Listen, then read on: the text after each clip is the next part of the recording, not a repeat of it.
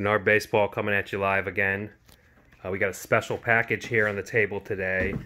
This package was sent to us from a former Major League Baseball MVP, baby. MVP of Major League Baseball. Let's see who it came from. Cut it open, Josh. We also have a special hat.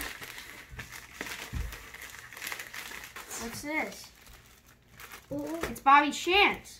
Bobby Shantz. What did he have? The 1952 AL MVP. Oh, look at this. 50. Let me see. He autographed it. Yeah. 52 AL MVP. Got an old Bowman card. What else? Get it out here so I can see it. Oh, yeah, it's his brother. Bill Shantz. Yeah. They play in the same team for the A's. What year's that card? 55 Bowman. 55 Bowman. Yeah. What else? This one. Oh, he signed all these cards for us. 62 tops. Oh, 52 tops. AL MVP one. Pull it out, Josh. Pull it out. AL MVP 52. Wow. I like that one a lot. That's sweet. 58. Oh, that signature's sharp too, man. We got a lot of Bobby Shantz cards. Oh my gosh. Oh, 54 Bowman, dude. That's a beautiful card right there. Don't you remember I have What's this? Here we go. Bobby Shantz 56. 52 AL MVP. And 52 61. AL MVP. He's the oldest living MVP. And the 61 tops. What does it yet to say? Let me see it. Open it up. The best advice I can give you is throw strikes and practice as much as possible. Bobby Shantz. Check it out, man. We also got something else. What else is in there? We got a ball. Oh, I got a ball. What's this? Oh my gosh. Oh my gosh. Oh, what does the ball say? Bobby Shantz, 52 MVP, three-time All-Star, three-time World Series, 8 Gold Gloves, win leaders, ERA leader, always living MVP. There's got more on the other side. Best year 1950, 124, lost 7, ERA 248, 27 complete games. Wow.